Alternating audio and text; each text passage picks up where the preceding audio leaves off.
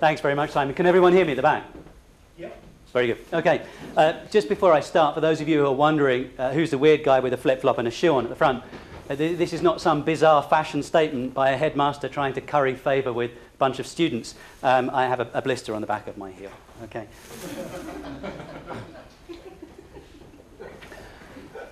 First, to set the scene, what is an international school? Who are we? What are we attempting to achieve? International schools were started just after the First World War in and around Geneva because of the rise of the League of Nations and the increasing mobility required by international families as they travel for work or for business reasons around the globe. Many people didn't want to leave their kids in boarding school. They'd like to take them with them to keep their families together. And that's increased over the years. There's an increasing number of people now who aren't just in the diplomatic sections, but also through business and industry, who want to keep their kids with them and want to travel around the world for work. Of course, there's different types of international schools. There's American-based curriculum schools, there's British-based curriculum schools, and there's truly international curriculum schools. And the idea is that we offer an educational program to a multitude of different nationalities. In our school here in Zug and Lucerne, we have around 56 different nationalities. And we employ around 170 teachers, again from around 14 different countries throughout the world. I'll get to why I'm telling you this in a second.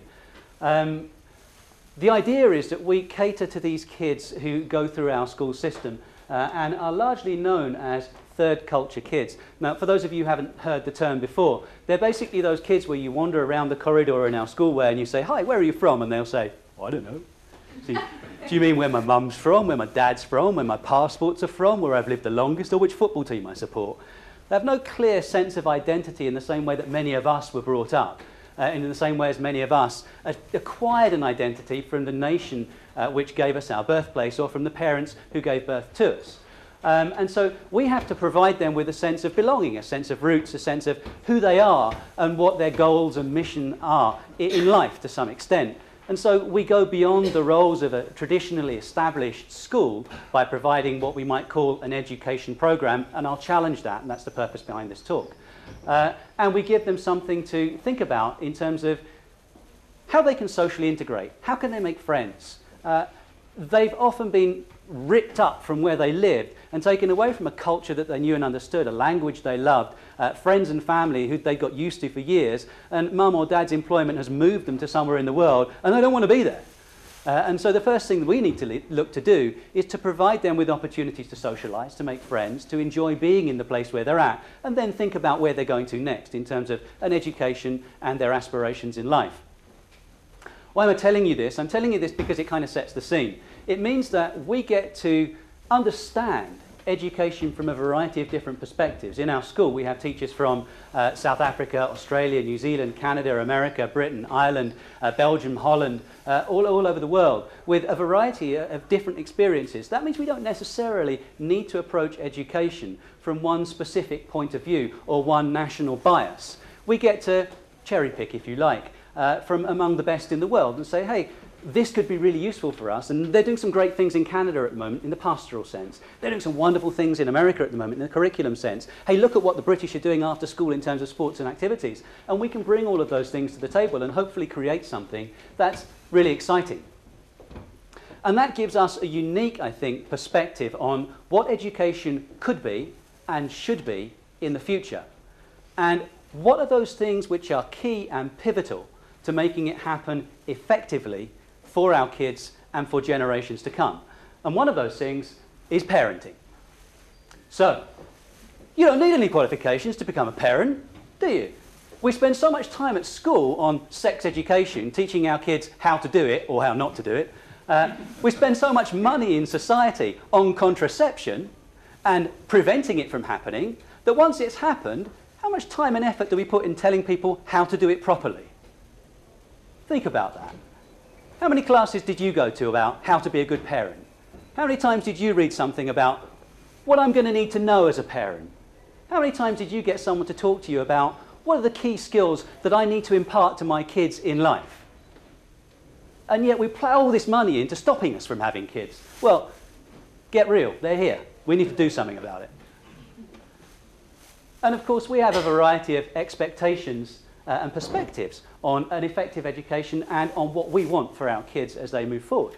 And that can be cultural, that can be personal, that could be based on where you come from, that could be religious. All of our parents in our school have very, very different ideas about what their kids should be doing, involved in, what they have as aspirations for their kids, and indeed what their kids have as aspirations for themselves. And so they're coming at this from their own angle, and we're trying to help them. Yet understand that there's a huge multiplicity of angles that these people are arriving at from. I think it's important that we also understand something, the social context within which parenting is taking place in the modern era. And that's this. In our post-World War II era, there's a significant, I guess, lack of desire to be authoritative as parents. We misconstrue this context of being authoritative with authoritarian, and no one likes authoritarian. Think of the Hitler image in the past, and think of the daddy state and everything we're told not to do. That all parents want to be their kids' friends. I'm going to give birth to a friend. Well, get real again. No, you're not. You're giving birth to a kid, okay? And it's your job to bring that kid in society and make them an informed human being and help give them an aim and a goal in society and help them contribute towards a society, not to give birth to a friend and someone who's going to love you for your entire life. That means you've got to draw the lines in the sand somewhere. That means you've got to say, this is what we expect, this is what we want you to do, and there's nothing bad about doing that, nothing bad at all. And I think our current culture celebrates youth. I mean, think of what's on TV, think of the images around you. And our current culture, you've heard it before, and there's these people saying, you know, the kids of today don't respect their elders and they don't respect the generation. You can say, yeah, that quote comes from the 8th century, and indeed it does. And so this is nothing new. But the cultural and media perspective that we're bombarded with at the moment values youth over age. And we're continually, as a society, trying to make apologies to our children for who we are, or trying to think that we want them to think that we're hip and cool parents because we do the same kind of things as them, we like the same kind of music as them. We don't have to. We don't need to make apologies for who we are. We just need to be good parents.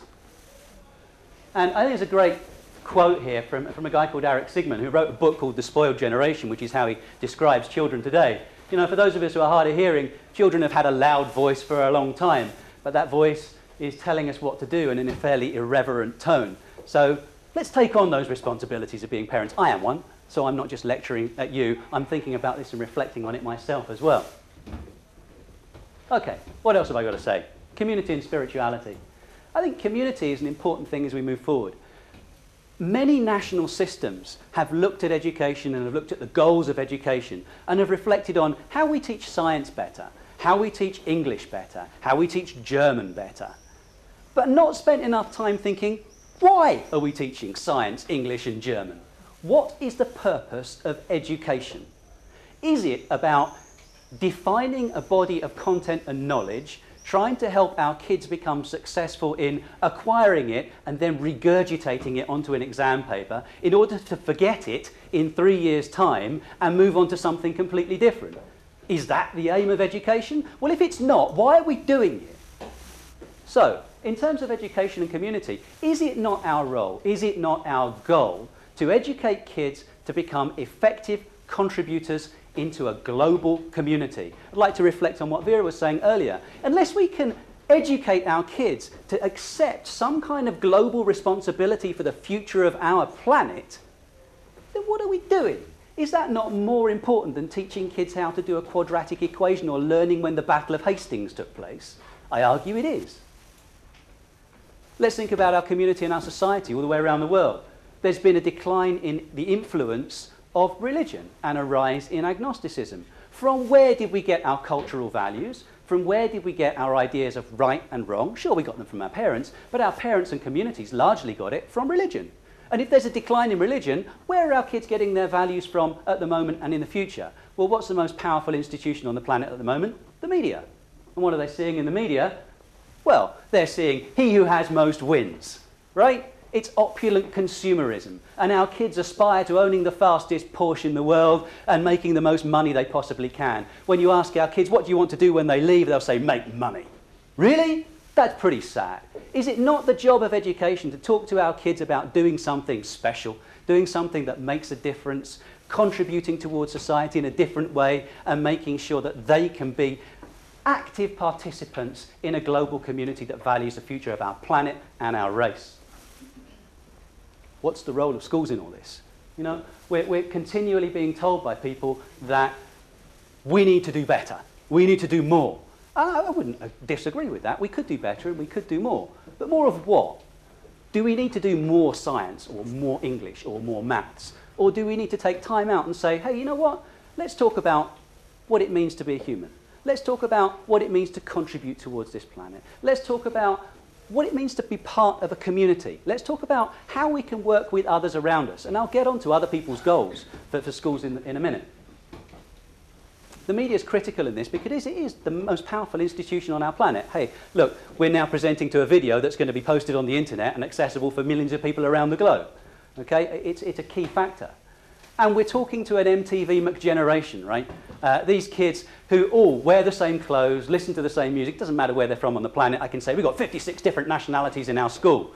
I can tell you, they'll listen to the same music, they'll wear the same clothes, they'll aspire to the same jobs, they've pretty much got the same social values, and that's not necessarily meaning we're an international school. Okay, we've got lots of different kids from different countries, but let's face it, many countries have the same values and the same ideas. And I think it's important to talk to our kids about what they aspire to be. What will make them happy? What does that mean? When we talk about spirituality, I'm not talking about comparative religions here and what it means to be a Buddhist and what it means to be a Catholic. I'm talking about what do you want to be in the future? What do you aspire to? How are you going to be happy? And give them a sense of worth and personal well-being. It's about being an informed human being who values others and feels valued by others. And I think that's incredibly important. How do we deliver that in schools? Thank you. How do we deliver that in schools? How do we work with kids to make them feel valued? And how do we just get them to enjoy learning for its own sake, have fun in learning, and become informed people? Because those are the skills that the community around us needs, the business community, the political community, our own communities. They want people to acquire these skills where they go on learning and become lifelong learners. So what does the future hold? Well, let's think about those aims of education. We've thought of them in the past, for the past several hundred years, that if we pre-acquire or acquire a predetermined subject-specific skill set, then that's going to prefer us a degree of status in our society. Oh yes, I'm a historian, I have a degree in history. Well, bully for me, that's great. What does that mean? It means I know a few dates and a few people. Does that mean I'm a more effective human being than anyone else? Maybe not. We focus on the acquisition of the cognitive rather than the affective. We don't teach kids about emotional intelligence, yet it's critical. Do we teach kids how to empathise? Dana talked about civilizations or organisations in Africa. How do we teach our kids, or how do we help them understand what it's like to live on the streets in South Africa with very little?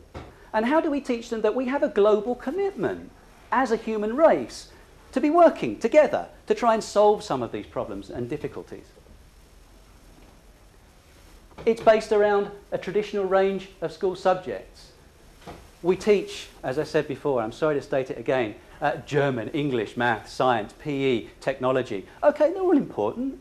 But what about social responsibility, economic participation, personal growth and development?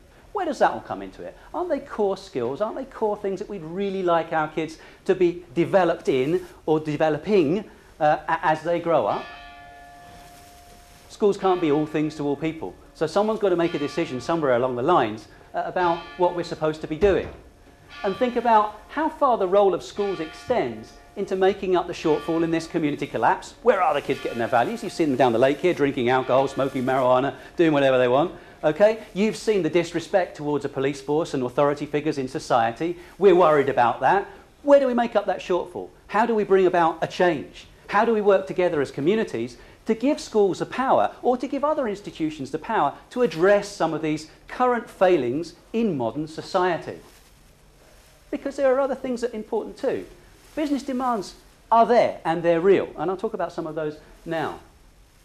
Because we're in what I would determine as an interregnum. It's probably not an appropriate venue to quote an Italian communist, but Gramsci described an interregnum as a time when the old is dying but the new cannot yet be born. And I think that's exactly the time we're in now in terms of education. Because we've got so many demands on us. The demands of the business community in the 21st century. Business community, they don't care if you know when the Battle of Hastings took place, quite frankly, unless you want to be a history teacher, right? They want to know that you've got good communication skills. They know that you can work in a team and with others of varying different abilities. People want to know that you have a willingness to take on responsibility. Correct me if I'm wrong, but these are core skills that the business community have identified that they would like to see in graduates from schools and universities. They want to know that you can creatively solve problems, that you can use innovative methods in order to address problems, global, local, and corporate. They want to know that people are coming in with can-do attitudes, with a positive outlook. Then we have the demands of higher education. This is where it falls flat. I'm sorry.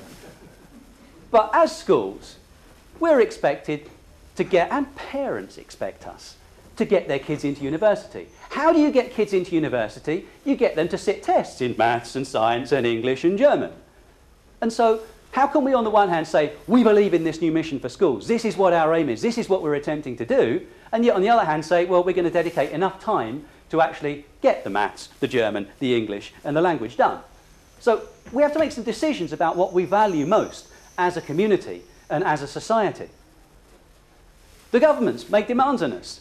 And let's not forget that they're saying, well, you've got to do SATs, standardized achievement tests, to make sure that everyone's learning these subjects in exactly the right way, so we can benchmark students' achievements on these subjects about how they should be in English at that age level, how good in maths they should be at that age level. It's not what we should be evaluating. They're ever changing, the demands of governments. On the one hand, they say the standards in schools aren't high enough, and then the standards in school go up because the results get better, and they say, well, that's because you've dummied down the curriculum.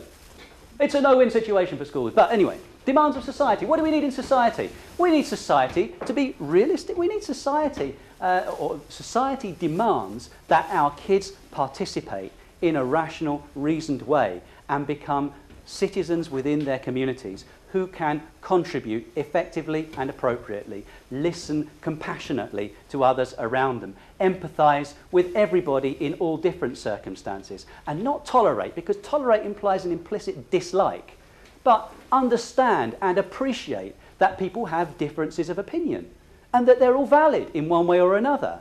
And that's what we need in society. We need kids to understand that we have to educate them for their own sake, and that education is valuable because there should be a cultural appreciation. It's right that we value the culture we have around us, the art we have around us, and that kids are knowledgeable about literature.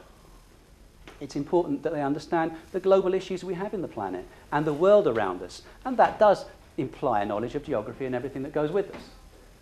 But I ask you again, how does all of that fit with a traditional subject model? I'm not sure it does, and we need to rethink it. We need to rethink education to fit the future. And that, I think, is something that the politicians need to do, the universities need to do, and then that can trickle down to the schools. Because until we get a mandate to do it as schools, all we're going to do is prepare them in the traditional way to sit the traditional exams so they can get into traditional universities and get into the jobs where they make the decisions based on tradition. And why? Because they were the ones who were successful going through that system in the first place. So why should they change it? So, I think education in the future needs to be more than that traditional badge of cultural and subject achievement. And it needs to help prepare our kids effectively for the future in so many more different ways. Thank you.